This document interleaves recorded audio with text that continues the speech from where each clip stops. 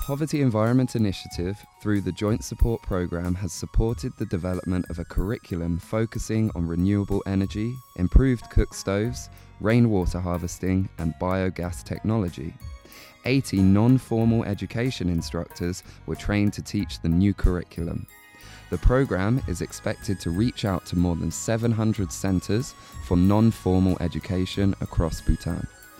Education for sustainable development constitutes a key sector that needs to be promoted to achieve a greener and more inclusive economy.